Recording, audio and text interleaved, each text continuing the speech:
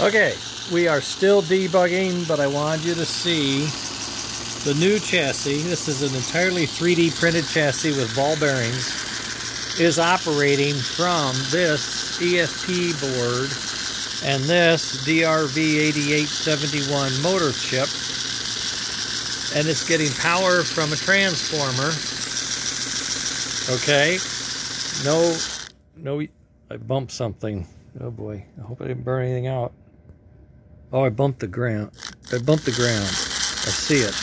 I was pointing there and I hit a wire. Okay, we're good. We're back to it somehow. We're a little loose. We'll be all right.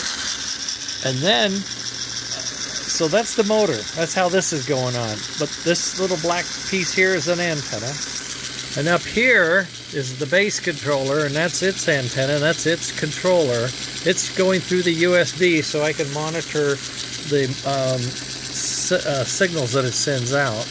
And then we have our OLED, where we're seeing the direction and the speed on the display. And I have lights letting me know, that where's the power and what's good and all that crap. So now what I'm going to do, I have this trim pot. This trim pot is on the flake side. This is an old test kit, and I think it needs cleaning, but I'm going to rotate it to my far left, and that is off. It's showing 0 speed, and obviously it's damn near full speed. I'm only doing 11 volts in this test, so don't get excited. So now I'm going to crank it to the right, and it slows down, it gets just near the end of the pot, and then it takes off again. So that would tell me this pot may have some dirt in the contacts, and it's passing back and forth, because we're showing, a big count there, 20-40 count, there's no motion. What's that? Okay, now I'm going to go forward. Now forward, say, all right, I like that. I'm cranking, baby. That's full speed. Now I'm going to turn it all the way to the left, and he stops. But he stops. He doesn't start again until almost 1,200 counts right there. 12 to 16 counts. He takes off, and he takes off. He gets up to 2047. But if I keep going, he shuts off. And I think that's a dirty pot. So I got a new pot. I got a newer pot. It was here a minute ago. There it is up here. Right. I got a new pot. I may try to splice that in and see what's going on.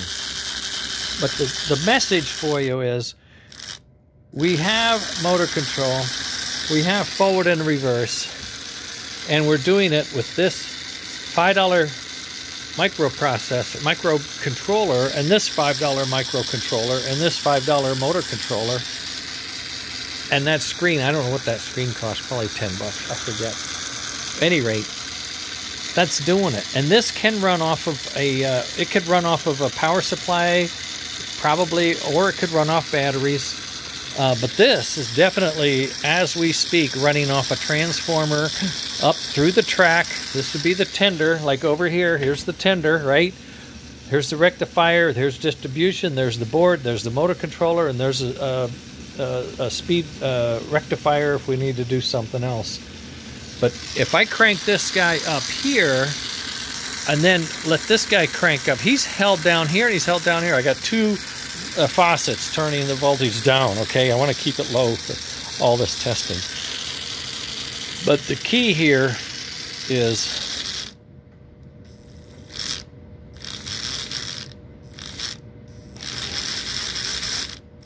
we have motor control of sorts, and I can go backwards and forwards.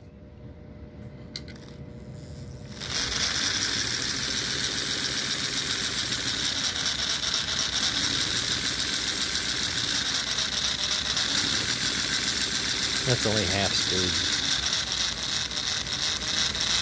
And that's no wires. That's me turning this pot. You see it? You hear it? I'll get back further enough. I want you to make sure. At no time do my fingers leave my hands. Okay. And we're sending tiniest amounts of information. So it's fairly instant.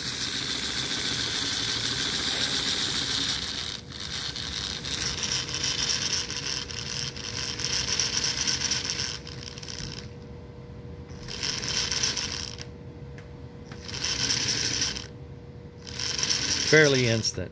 And once you would get this engine running, we're going to have a rotating knob with numbers 1 to 9. You can control 9 engines. You click at the engine number 2, this engine will stick to whatever the last instruction was, and he'll just motor along, and you can start running engine 2. Okay, that's what we got. I got to keep going back and forth, figure out how to untangle this weird behavior, is how it's been reported to me. And there you go.